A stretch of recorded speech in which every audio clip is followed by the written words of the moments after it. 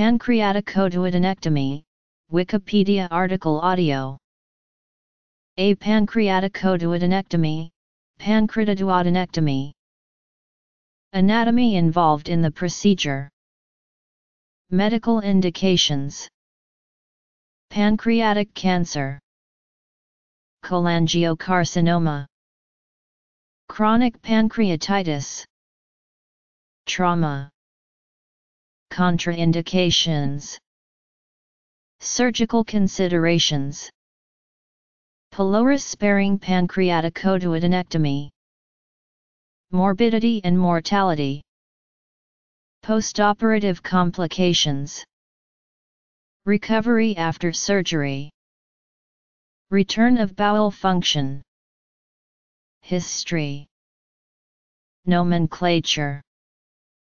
A Whipple procedure, or Koch-Whipple procedure, is a major surgical operation most often performed to remove cancerous tumors of the head of the pancreas.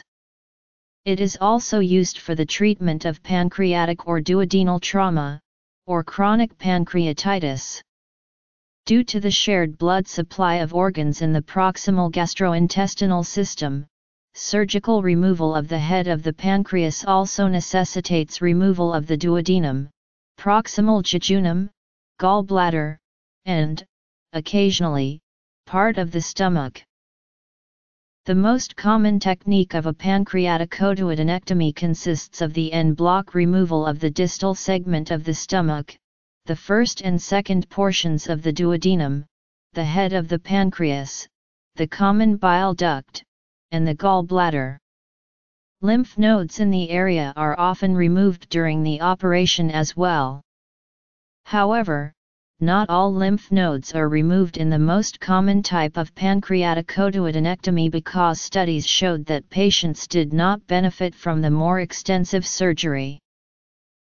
At the very beginning of the procedure, after the surgeons have gained access to the abdomen, the surfaces of the peritoneum and the liver are inspected for disease that has metastasized. This is an important first step as the presence of active metastatic disease is a contraindication to performing the operation. The vascular supply of the pancreas is from the celiac artery via the superior pancreaticoduodenal artery and the superior mesenteric artery from the inferior pancreaticoduodenal artery. There are additional smaller branches given off by the right gastric artery which is also derived from the celiac artery. The reason for the removal of the duodenum along with the head of the pancreas is that they share the same arterial blood supply. These arteries run through the head of the pancreas, so that both organs must be removed if the single blood supply is severed.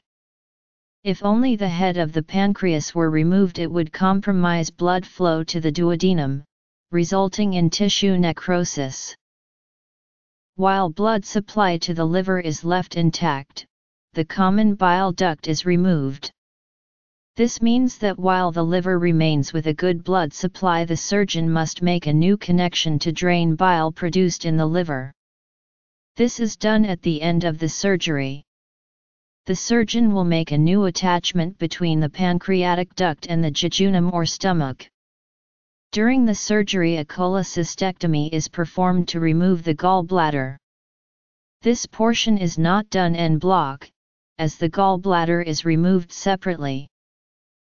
Relevant nearby anatomy not removed during the procedure include the major vascular structures in the area, the portal vein, the superior mesenteric vein, and the superior mesenteric artery, the inferior vena cava. These structures are important to consider in this operation, especially if done for resection of a tumor located in the head of the pancreas. If the tumor encases the celiac artery, superior mesenteric artery, or inferior vena cava, it is considered unresectable due to the lack of patient benefit from the operation while having very high risk. Occasionally a portion of the superior mesenteric vein or portal vein is attached or inseparable from the tumor. In this setting, the involved portion of the vessel is resected, and the vessel repaired either via end-to-end anastomosis, repair of the side wall of the vein, or a vein graft. Pancreaticoduodenectomy is most often performed as curative treatment for periampullary cancer, which include cancer of the bile duct, duodenum, or head of the pancreas. The shared blood supply of the pancreas, duodenum, and common bile duct necessitates en bloc resection of these multiple structures. Other indications for pancreaticoduodenectomy include chronic pancreatitis, benign tumors of the pancreas, cancer metastatic to the pancreas, and gastrointestinal stromal tumors. Pancreaticoduodenectomy is the only potentially curative intervention for malignant tumors of the pancreas. However, the majority of patients with pancreatic cancer present with metastatic or locally advanced unresectable disease, thus only 15 to 20% of patients are candidates for the Whipple procedure. Surgery may follow neoadjuvant chemotherapy, which aims to shrink the tumor and increasing the likelihood of complete resection. Post-operative death and complications associated with pancreaticoduodenectomy have become less common over the past 20 years, with rates of post-operative mortality falling from 10 to 30% in the 1980s, to less than 5% in the 2000s. Cholangiocarcinoma, or cancer of the bile duct, is an indication for the Whipple procedure when the cancer is present in the distal biliary system, usually the common bile duct that drains into the duodenum.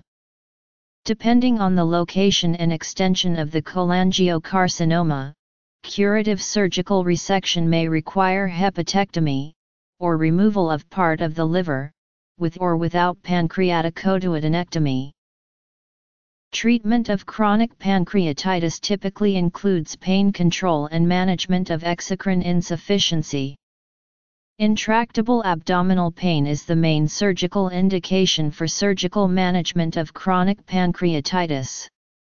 Removal of the head of the pancreas can relieve pancreatic duct obstruction associated with chronic pancreatitis. Damage to the pancreas and duodenum from blunt abdominal trauma is uncommon. In rare cases when this pattern of trauma has been reported, it has been seen as a result of a lap belt in motor vehicle accidents. Pancreaticoduodenectomy has been performed when abdominal trauma has resulted in bleeding around the pancreas and duodenum, damage to the common bile duct, pancreatic leakage, or transection of the duodenum. Due to the rarity of this procedure in the setting of trauma, there is not robust evidence regarding post-operative outcomes.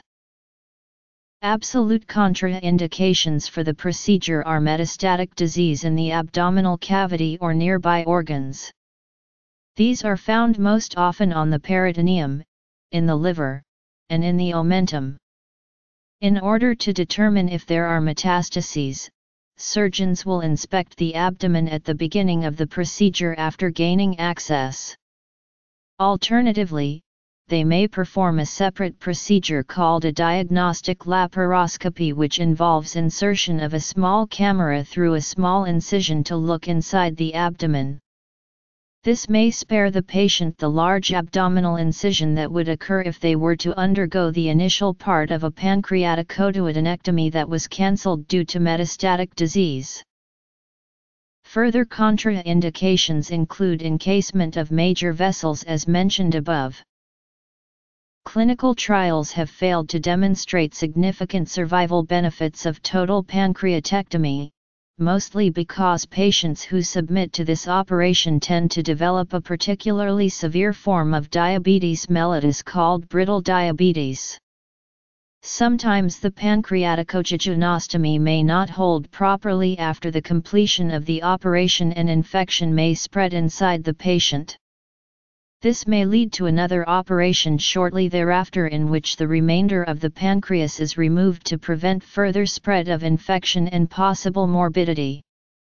In recent years, the pylorus-preserving pancreaticoduodenectomy has been gaining popularity, especially among European surgeons.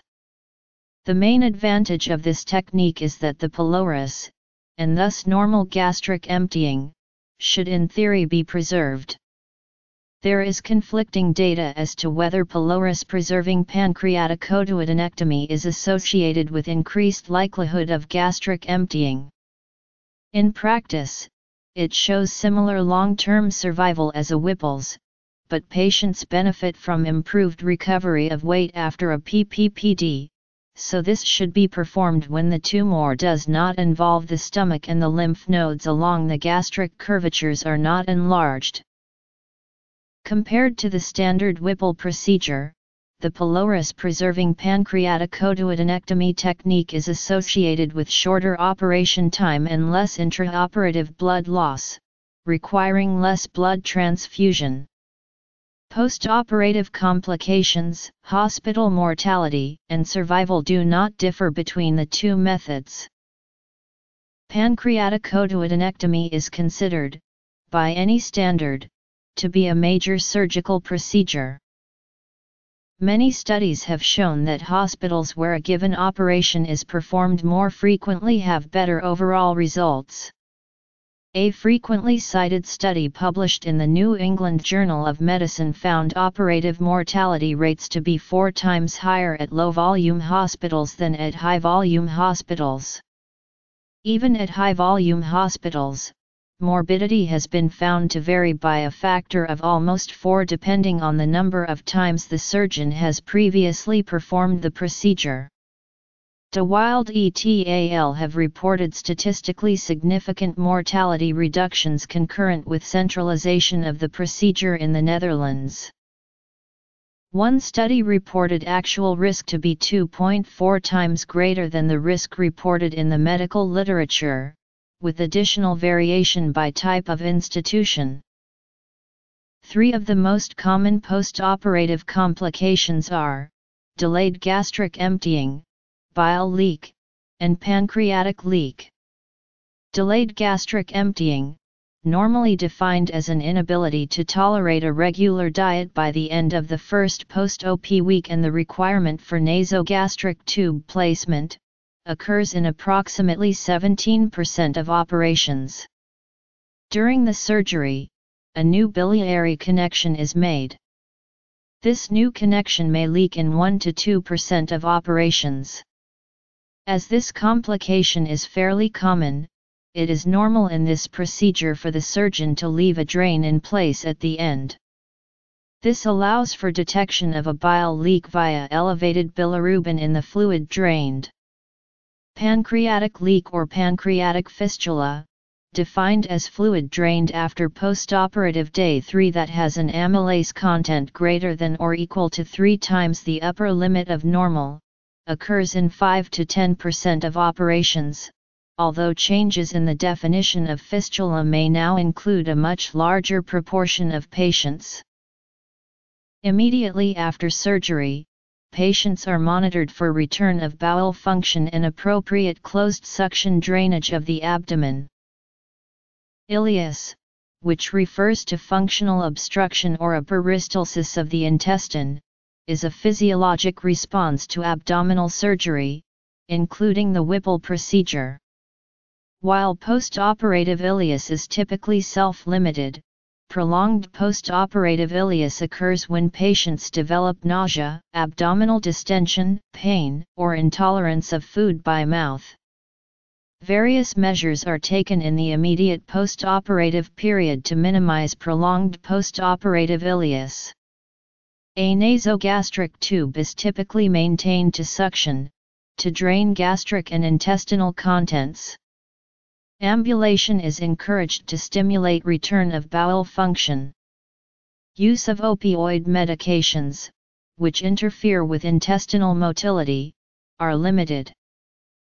This procedure was originally described by Alessandro Codivilla, an Italian surgeon, in 1898. The first resection for a periampullary cancer was performed by the German surgeon Walter Koch in 1909 and described by him in 1912.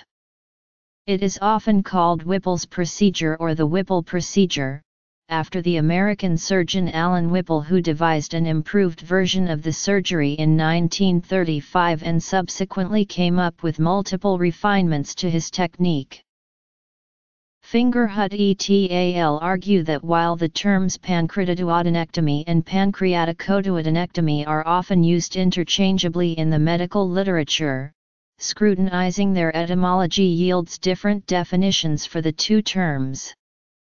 As a result, the authors prefer pancreaticoduodenectomy over pancreaticoduodenectomy for the name of this procedure, as strictly speaking pancreaticoduodenectomy should refer to the resection of the duodenum and pancreatic duct rather than the pancreas itself.